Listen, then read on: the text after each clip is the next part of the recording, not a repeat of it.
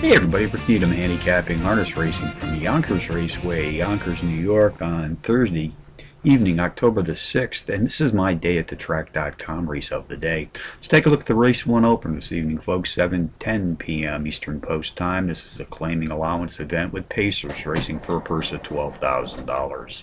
Contenders number 3, Mountain Air, number 4, Okie Kachobi Scooter, number 8, Your Best Bet, and number 2, Trevor Win for us. Number 3, Mountain Air, the overall speed leader in this pacing field tonight, has hit the board in power run fashion in 3 straight, including a power run win his last time out. This entry, by the way, has won more than $16,500 in his last 6 races, which is easily the top earnings total in this field tonight.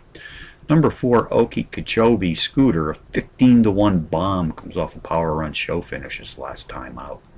Race 1 summary, number 3, Mountain Air, tops the contenders list, which also includes number 4, Okie Kachobi Scooter, number 8, Your Best Bet, and number 2, Trevor Win for us, 3-4-8-2 in the first from Yonkers.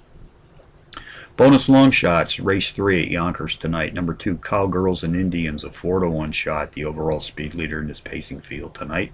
Race 4, the 5-to-1 shot. Number 5, Arias Mary, qualifies as a Trackmaster Plus Power Pony as the overall speed leader, has hit the board in power run fashion in both of her last 2 outings, including a power run win in her second race back.